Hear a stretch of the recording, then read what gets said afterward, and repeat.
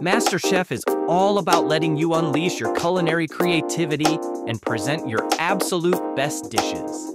But, unfortunately, this particular contestant did not quite make the most of that opportunity. Season 1, when the top 3 critics were in for an unexpected twist. I'm talking about Season 11, when things took a turn for the worse for one particular home cook. While the judges were all excited to try some incredible dishes, Whitney boldly served a pan-seared sculpin with a little special ingredient. Wondering what it was? Well, check this out. I actually used the tomatoes out of the can. Yep, canned tomatoes. A staple in my kitchen maybe, but in the MasterChef kitchen? Come on, they got some beautiful fresh ones right over there. That little secret of hers left the judges stunned. You could almost see the blood drain from their faces. What's more, none of them were actually interested to even taste the dish anymore. And Whitney kinda got wind of it too.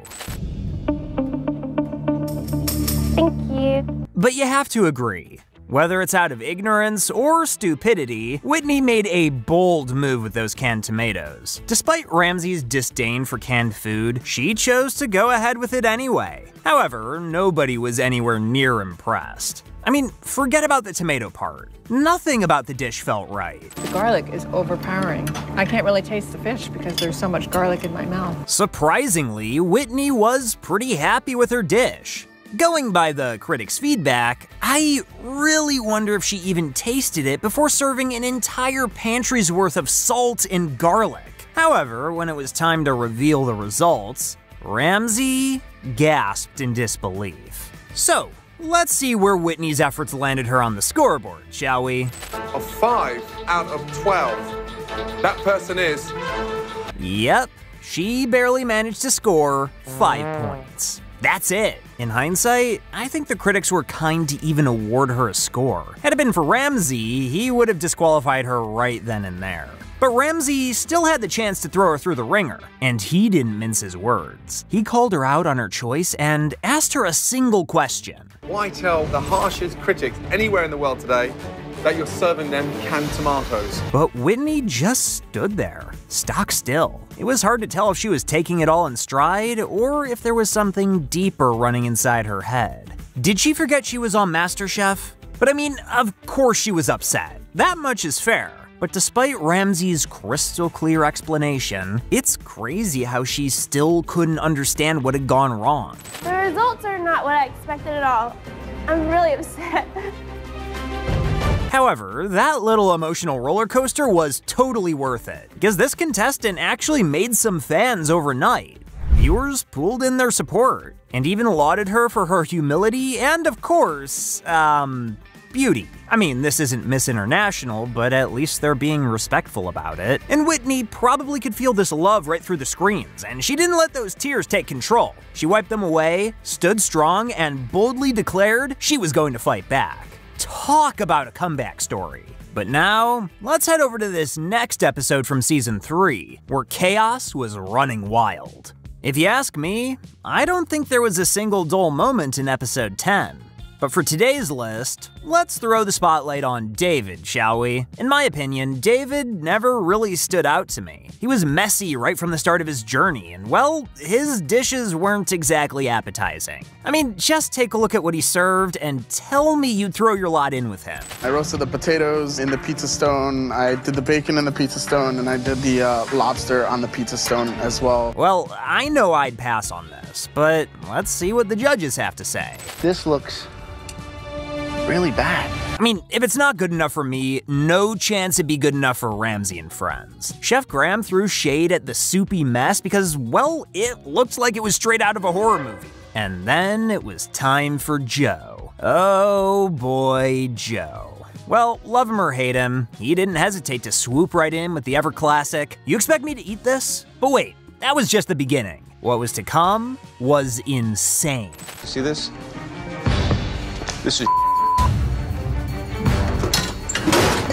And there goes the most important dish of Brian's life. But wait, there's more to the story. We haven't heard from Ramsey yet, have we? But when he came up to Brian, I could practically feel the disappointment radiating off of him. And well, he managed to convey his disapproval without even uttering a single word. He literally hung his head in dismay. He couldn't even look David in the eye. Yeah, that's when you know you screwed up. After dishing out some monumental dishes in the past, how could David fall so low? But finally, Ramsay found his words. David, you've had some pretty monumental dishes, and you just fell 1,000 foot with nothing underneath it. It's a great shame.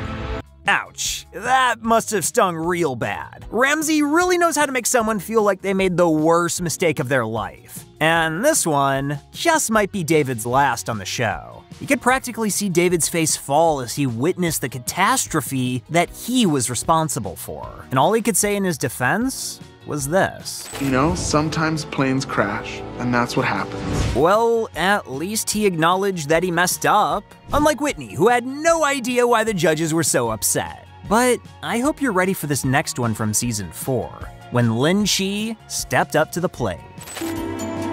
Oh, wow. I mean... Wow. I mean, how many times have you seen Ramsay react like that? It looks like Lin might have just whipped up the best dish of his life after all. Well, kudos to him. And check it out, Chef Graham couldn't hold himself back from calling it incredible. He had to actually take his glasses off to appreciate Lin's work of art with his own eyes. Damn, it looks like it was Lin's lucky day. But wait, did you catch Lin's expression? Why does it look like he's saying, okay, I messed up, but seriously, do we need to roll out that kind of sarcasm? Well, I think he had no idea what it really feels like to be humiliated, until Joe decided to take center stage. Did you drive over it? What is it? Joe, not gonna lie, even in the most serious situations, he always knows what to say, whether you or I would want to hear it. Here I was, sweating bullets, wondering if Lin's dish would find a new home in the trash. But before getting into that, Joe was looking for some clarity. He couldn't even understand what he was looking at. But before Lin could explain his dish, Joe made sure to drop a quick reminder. This was the elimination round, and screwing up here would cost him the game. What followed next was Ramsay's critique. And this is what he had to say. It looks like you slipped and baked it. He then went on to say that it tasted like an insulator with strawberries or a banana in there. And then out of nowhere, he dropped another bomb. You are close to getting kicked out of this competition. Yikes! How could you, Lin? MasterChef is all about putting your best foot forward, and it looks like you screwed up big time. I have no idea how Ramsay was being as patient as he was, but he did make it a point to tell him this. That is the worst dish I have seen on a plate in 4 years of MasterChef. Yeah, he called it the worst dish he'd ever tasted on the show. Well, the worst he's tasted so far. You got like 9 more seasons to get through, buddy. But anyway, after that remark, how can you expect Joe to sit back and do nothing about it? He took the opportunity to give Lin another piece of his mind. Lin, unbelievable. They raise you up so high, and then... And well, it was time for Joe to pull out his signature move. Looks like Lin's food eventually did make it into the trash. It's back among its people. And what's more, Joe then presented the empty plate to Lin so he could carry it home as a memento. Get the hint? It was time for Lin to pack his bags. Most viewers couldn't stomach Lin's abrupt end to his MasterChef journey. Well, of course there were more contestants who were worse than him, but Ramsay's feedback was deadly serious. It was the worst dish in the history of the show. And there's no place for anyone to remain in the competition after horrifying feedback like that. However, in this next episode from season 3, things got a little bit too intense when Helene chose to make some bold claims. I haven't seen you win anything yet. I've been struggling. You've been struggling. I've been Why? struggling because I don't work well under pressure, and I know where my weakness is. I need to find... Don't work well under pressure. You know what, guys? I think she might be stressed. Just a little bit. I don't know, call it a hunch. And Joe, who's always waiting for an opportunity to strike, pointed out a rather interesting achievement. You've done a great job of taking a beautiful $60 Dungeness crab making it taste exactly like canned crab. Yikes. That takes tongue lashing to a whole new level.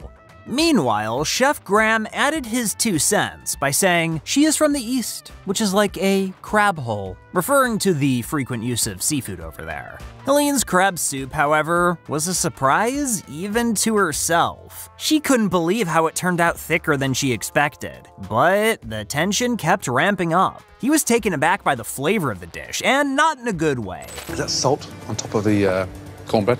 I did add salt to the. Added it or dipped it in it?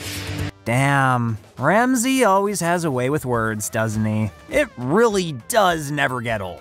And then, the moment of truth. Ramsay continued laying down the law, saying if Helene were to ask for $24 for this dish, he wouldn't even give her 25 cents. Ouch, that's quite the blow. In the aftermath, Helene expressed a mix of emotions, saying she was shocked, surprised, embarrassed, and that the whole situation was basically a disaster. It's clear that the pressure of the competition and the scrutiny from the judges was taking a toll on her confidence. But succumbing to the pressure on MasterChef is lights out, even for the best home cooks. But in the 14th episode of Season 5, Chef Graham was backing Christian like never before. But soon, the situation took a turn for the worse. What happened is, despite all that support, the final result fell far short of expectations. As they inspected Christian's dish, they uncovered something that raised a ton of eyebrows. Trust me, this was truly shocking.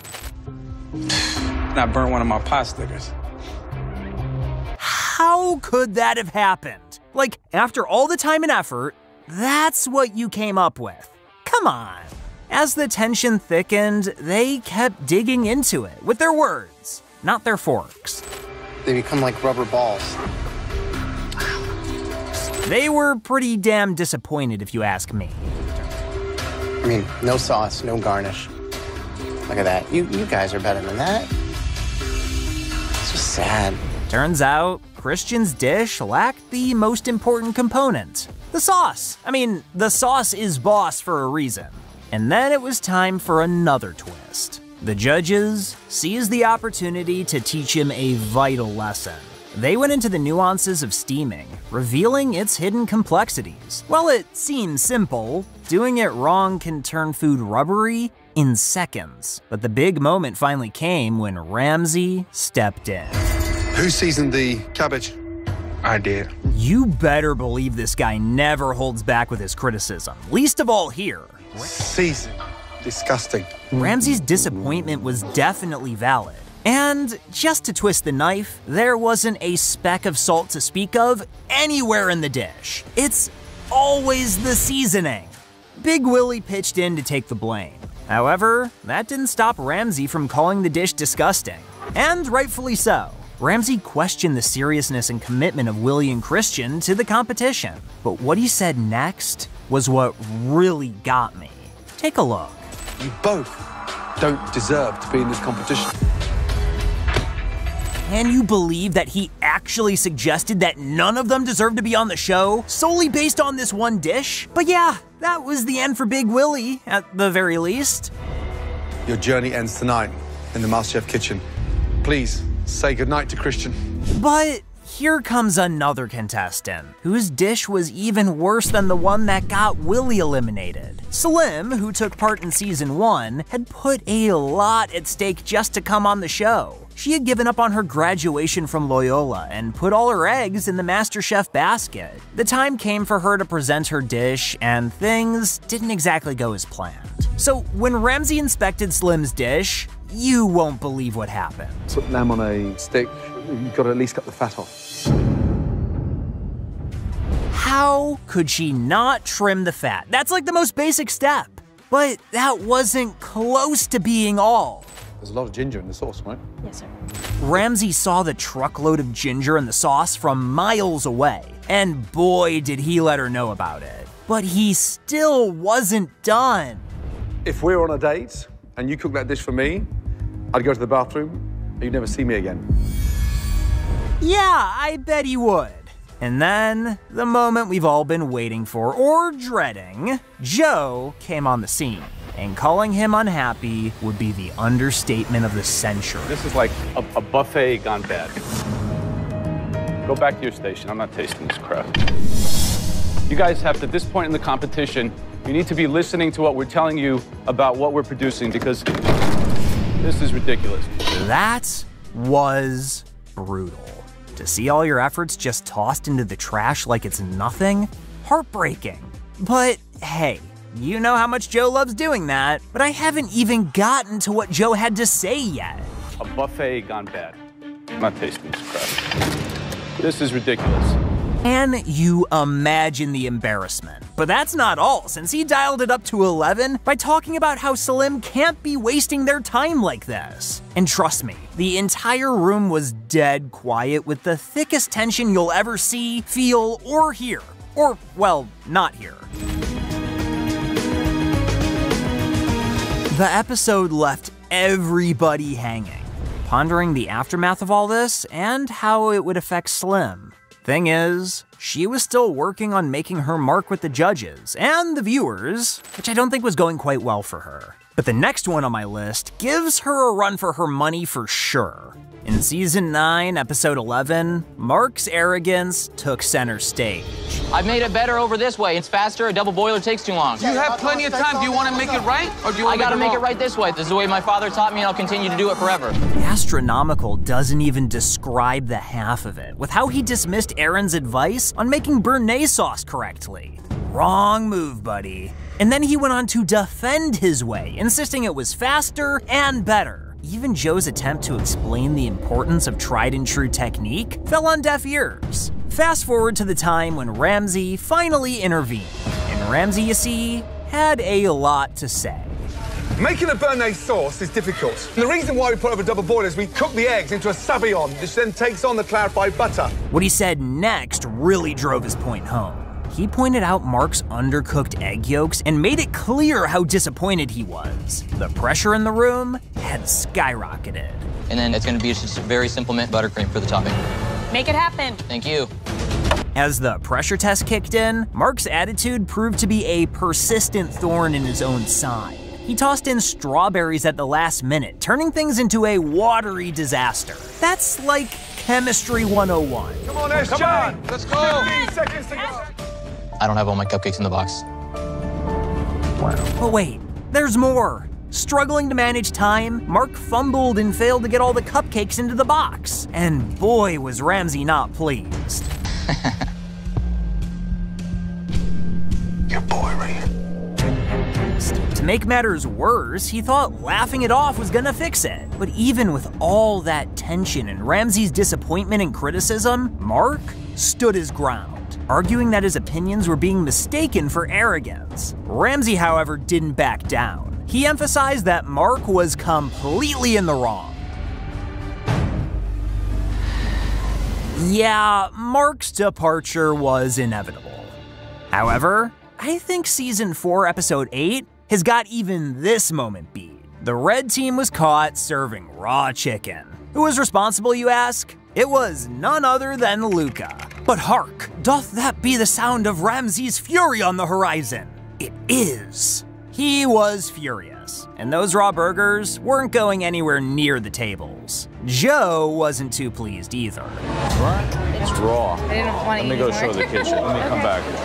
Chef, these burgers are completely raw. Raw again. But the red team was back again with raw burgers. It looks like Luca had some explaining to do. Kathy wasn't happy either. He knew what he was doing. So then if you know what you're doing, the burgers should be medium rare, and you should know how to cook it. She believed he had it under control, but those medium rare mishaps were piling up. But amidst the chaos, she got her game face on. With her priorities straight, she left the burger drama behind and put her eyes on the prize. Meanwhile, Ramsay told the contestants to take their aprons off. He also told them to get ready to whip up the best 12 burgers of their lives. And by the way, who were these VIPs? Welcome. Hey, sir. It's all the other contestants. Nice to see you guys. The former contestants? Talk about a plot twist. But Luca had a strategy up his sleeve. But would he be able to execute it and snag the win? Well, soon enough, the customers were chowing down and the VIPs were casting their votes. But guess what? Whoa. Yeah, the blue team snatched the win, even without serving all their burgers. That alone should tell you how bad it was for Luca and friends on the red team. But you have to see what happened in this next mystery box challenge from season 2 to believe it. There was this one dish that went completely off track, lacking meat or protein of any kind, and to top it off, it was just weird as hell. Any guesses whose dish it was? Yep, it was Christian's brainchild. And let me tell you, his expression was worth 1,000 words. The perfect combination of both shock and disbelief. When Joe dropped the bomb that the judges were disappointed with the subpar performance, Christian pushed back with a shocking statement. We were very disappointed. I think you're wrong. I don't think my dish is the worst dish here. But wait, there's more. Esther's dish looked pretty. Yep, that's right. Christian went on to diss Ashley's dish. Man, don't bring her into this. But things further heated up when Joe stepped in and took charge of the situation. Can you imagine the tension in the air? But that's when Ramsay delivered a zinger at exactly the right moment. Well, we're trying to give you constructive criticism. If you're a man, you take it on the chin. Ooh, that's gotta smart. You see, it's not just about attitude, it's about talent. Ramsay made it clear that while Christian might be a skilled cook, his attitude wasn't measuring up. Well, it's high time contestants understand that the judges expect them to serve food, not attitude. But this next episode from season 5 took a dramatic turn, and trust me, Ramsay's reaction to Dan and Cutter's dish is second to none. As Ramsay set his eyes on the plate, his response was immediate, strong, and obvious. What in the is that? I am so embarrassed. He was visibly taken aback, and let me tell you, you could almost see him fuming. Like, if I didn't know any better, I'd swear smoke was coming out of his ears. They had access to the usual amazing pantry that rivaled even the best restaurants, and yet, this plate's reality was far from that impressive stock. Ramsay's embarrassment was evident, and he demanded answers. And the answers he got amounted to nothing but finger-pointing. He just starts grabbing, and this is what you get. Ran out of time in the pantry, then I have nothing to work with. We went in there, I gave my idea, he gave his idea. We grabbed the proteins, and we started from there.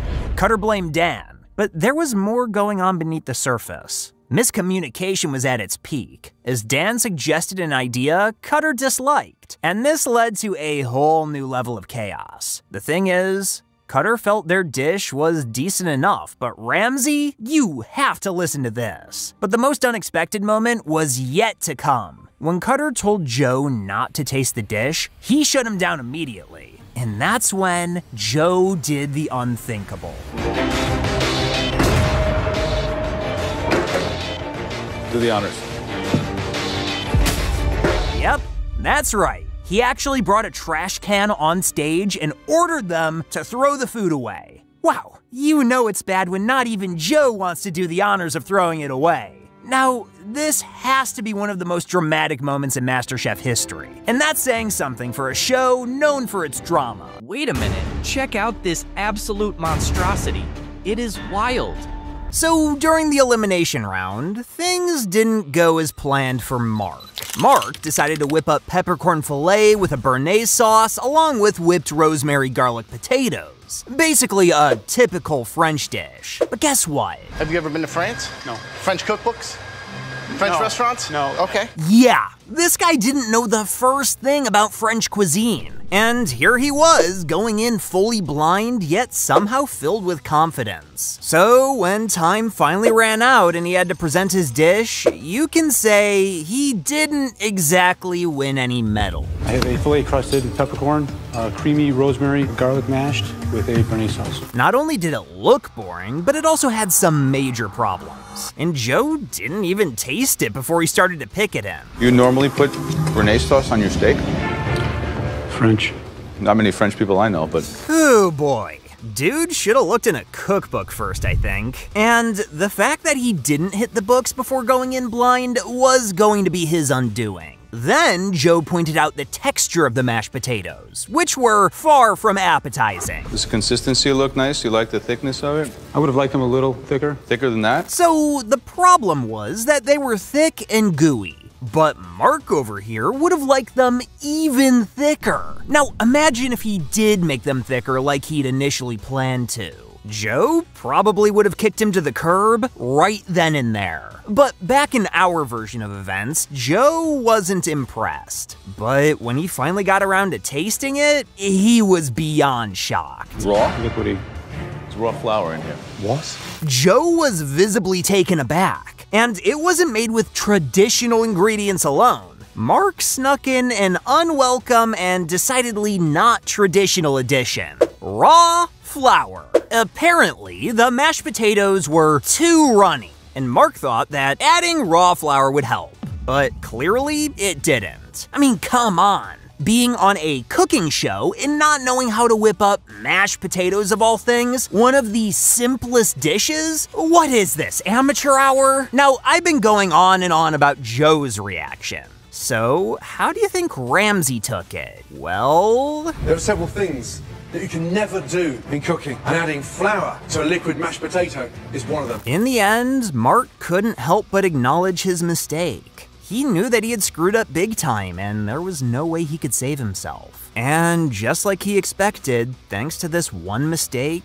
he was sent home packing. But hey, at least when it comes to serving up some pretty messed up dishes, Mark is in good company. If you ask me, I think Jennifer's dish from Season 2, Episode 7 was an even bigger disaster. What happened is, during the Mystery Box Challenge, the contestants were tasked with preparing lamb. Easy peasy, right? But that's when Jennifer ended up making a hasty decision. Originally, I was just gonna stick with my lollipop chops. Maybe I should try to throw it on there. I figured that I would have enough time. She decided to use a whole bunch of the lamb, thinking she had enough time to cook it through.